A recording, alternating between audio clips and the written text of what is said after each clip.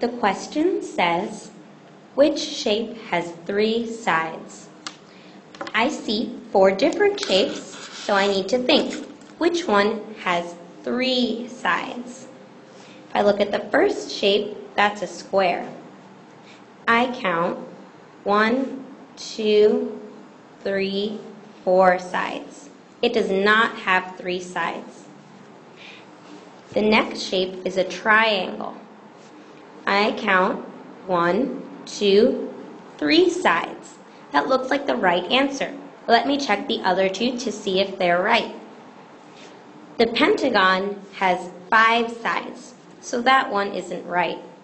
Finally, if I look at the circle, that only has 1 big side. So I know my answer is B, the triangle.